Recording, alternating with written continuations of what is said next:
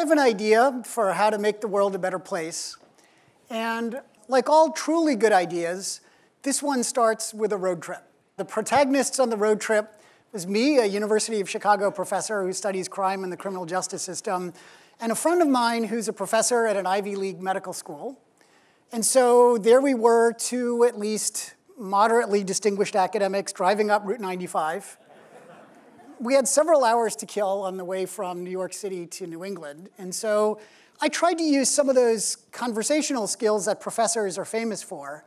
I turned to my friend and I said, tell me about the biggest mistake that you've ever made in your life. And he paused, and then he turned to me and said, I've got an idea. Why don't you go first?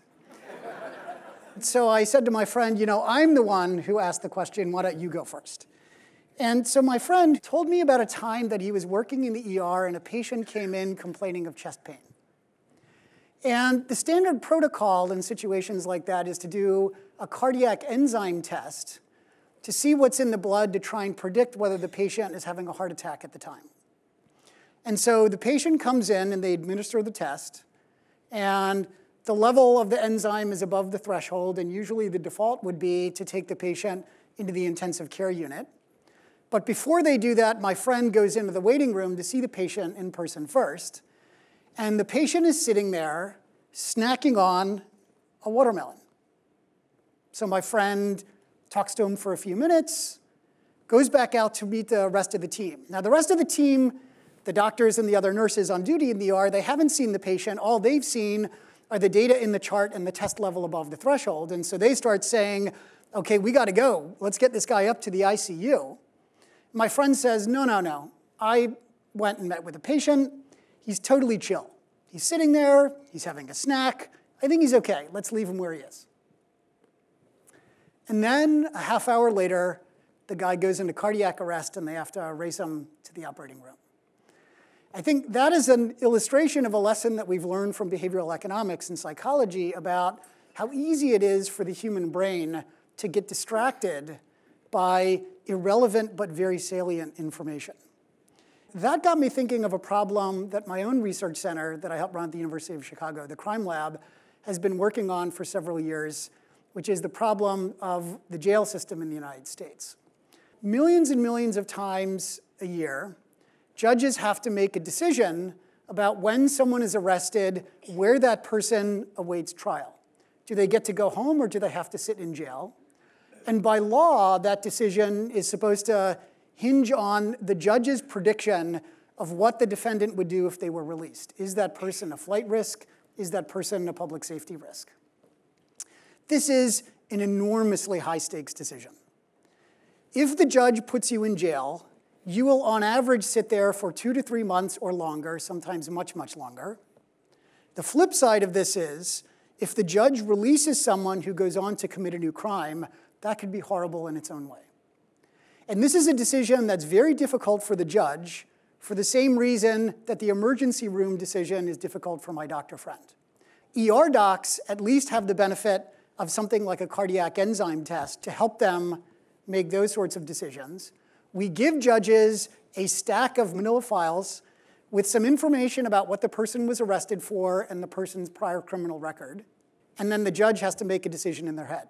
Now, to think about how crazy this is, consider that the very same judge that spends all day reading through folders and making predictions that will change the course of people's lives, they go home and they want to relax at the end of the day by watching a movie on TV. And for help with that critical decision, the judge gets access to Netflix, which uses some of the most sophisticated machine learning technology on the planet to help predict what movie the judge is going to like. Why aren't we using some of these technologies that have been deployed so productively in the commercial sector to help us solve these really important public policy problems as well? Now, to think about whether this would actually be helpful or not, I think it's useful for starters to have a little bit more sense for what machine learning is and how it works. And so let me talk you through briefly a canonical problem in computer science, which is called sentiment analysis. So here's what that is. It is basically taking a snippet of text and trying to determine what the author's affect was. Is the author trying to convey a positive or a negative emotion? And so here's how that looks for a more or less randomly selected consumer product, a Hutzler 571 banana slicer. Now here's a review by Thrifty E. I bought this in order to speed up cutting up a banana for my cereal. Any time I saved in that endeavor was spent cleaning this implement. It is not easy to clean. You have to scrub between every rung to thoroughly clean it. Now, we read that. It's trivially easy for us to tell that is a negative review. And we can confirm our assessment by looking at the star rating, merely 2 out of 5 stars. Here's another one by Uncle Pookie, who says, great gift. Once I figured out I had to peel the banana before using it, it works much better. 5-star review. Here's one by Q-Tip, confusing. There's no way to tell if this is a standard or metric banana slicer. Additional markings on it would help greatly. And here's one more by Jay Anderson, angle is wrong. I tried this banana slicer and found it unacceptable. As shown in the picture, the slices is curved from left to right, and all of my bananas are bent the other way. Now, reading through these text reviews, you realize that it is very, very easy for us to do this. And that gave the early computer scientists an idea about how to get computers to do this. Why don't we just introspect on how we do this and then try and program the computer to do exactly what we're doing? Here's the results of a study that tries to do sentiment analysis using what's called a programming approach for movie reviews. The data set that we have of movie reviews, it's half positive reviews, half negative reviews. And so an accuracy rate of 50% would basically be just like random guessing, okay? And so you get a bunch of programmers, they sort of introspect on what words you would expect to see in a positive review and a negative review, and here are some of the positive words that you think you would expect to see in a good review and some of the words you'd see in a negative review. And when you do this, you get an accuracy rate on the order of like 60%. Now, that's better than random guessing, but not much better. This is the challenge that the computer scientists kept running into in this area, is even with pretty basic problems, it turned out to be very, very hard to program computers up to do what we're doing and get good performance. The reason for that is that it turns out to be much more difficult for us to fully introspect and figure out what we are doing when we do these tasks. My psychology friends call that the introspection illusion. And progress in this area really only came once the computer scientists realized that we needed to just completely forget that we know how to do these things ourselves and turn these tasks into just brute force data exercises. In the movie review analysis, here's what that would look like. You would take a large sample of movie reviews where you know whether they're good or bad reviews by the star rating, and you would let the computer learn which words tend to come up in good reviews and which words tend to come up in bad reviews, okay? And then use those words as your prediction algorithm for future reviews. And once you adopt that data-driven approach, these are the words that the computer learns, that the machine learns, are indicative of positive and negative reviews. And now we can get up to accuracy rates on the order of 95%. And this, I think, is really the magic behind machine learning. And you can see how you would apply this then to something like pretrial release decisions. Let the computer learn what case characteristics or combination of case characteristics are actually most predictive of flight risk or public safety risk. Okay, so now I've been working as part of a research team for the last several years trying to build a prediction algorithm for pretrial release to see if we can be helpful to judges. We've been doing this with data from a large anonymous American city of 8.5 million people. What we discovered is that it's not so hard to actually build the algorithm. You can download free software off the internet and figure out how to do that. The hard part here is testing the algorithm and seeing whether it will actually make the world a better place or not.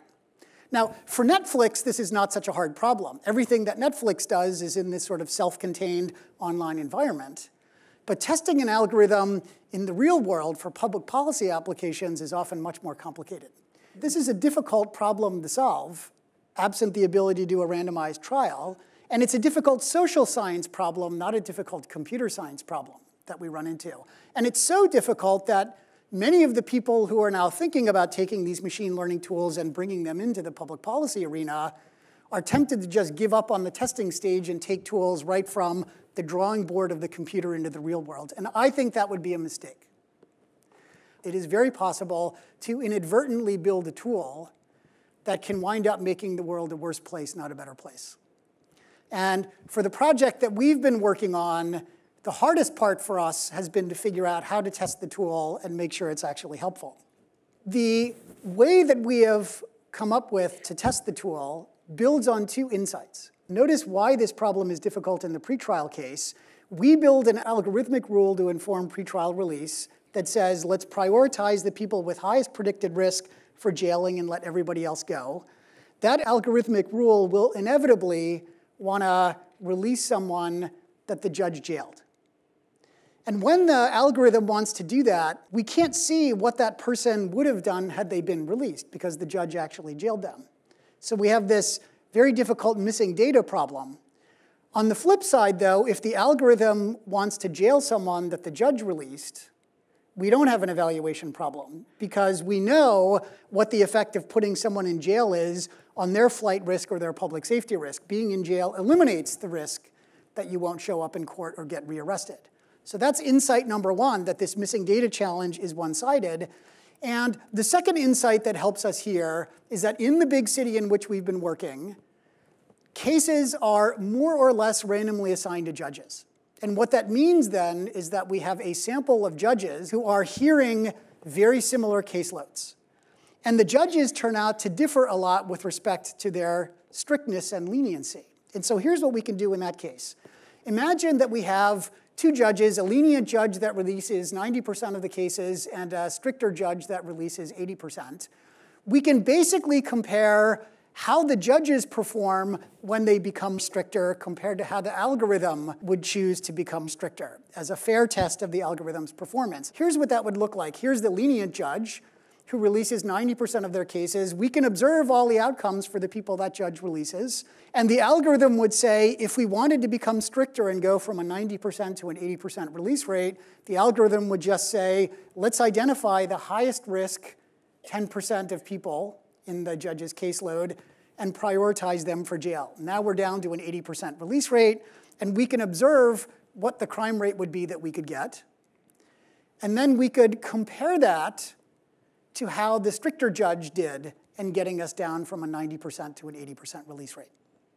And this gives us a way to fairly compare the algorithm's performance against the judges on a comparable set of cases, focusing on the algorithmic task where we don't have this missing data problem, where the algorithm is just selecting people to jail from among the pool of people that the judges let go.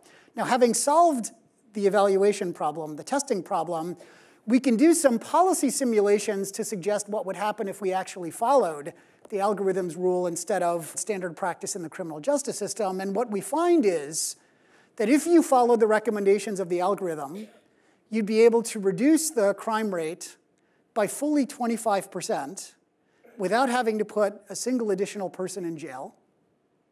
Alternatively, you could reduce the jail population by fully 42% without any increase in the crime rate at all. And the reason that the algorithm is capable of giving us such big gains over the status quo criminal justice system is we can see in the data that the judges, just like my ER doctor friend, are getting distracted by irrelevant but very salient information about these cases. And that's especially true among the highest risk cases in the defendant pool. So what I've just done is I've showed you the upside of applying machine learning to these policy problems. There's a potential downside as well, which is the possibility that these algorithms, once we apply them to policy problems, maybe especially criminal justice problems, might get us gains on some outcomes, but compromise other things that we care about, like fairness. And you can see why people are worried about this. In the city in which we are working, fully 89% of people in jail are minorities. In a city where I can assure you the overall city population is not anywhere like 89% minority. And the people who are concerned about the use of machine learning for these problems, I think, are right in a way in that we have discovered that if you build an algorithm in a release rule that ignores this issue entirely, it is indeed possible to build a tool that makes this problem, if anything, a little bit worse. But what we've also found is that if you build an algorithm paying attention to this problem, you can design a decision aid that would simultaneously let you reduce crime, reduce jail populations, and reduce racial disparities in the criminal justice system as well.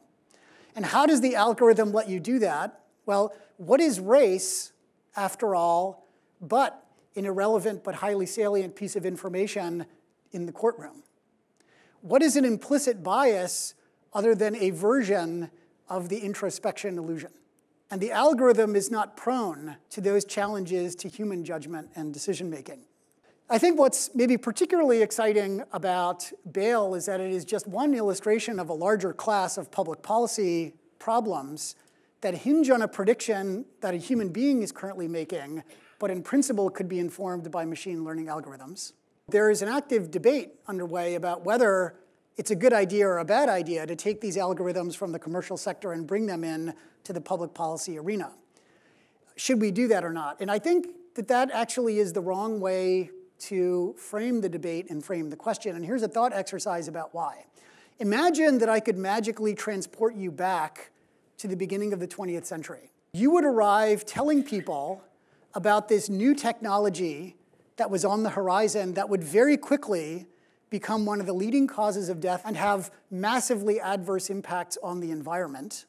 And yet, I think relatively few of us here would argue that we shouldn't have adopted the internal combustion engine automobile.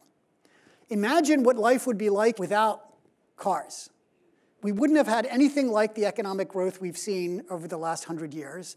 Our lives would be impoverished in countless ways, and we wouldn't have road trips. And so I think the right conversation to be having about the use of machine learning for policy applications over the next 10 years is not whether to adopt these new technologies, but how. Thank you very much.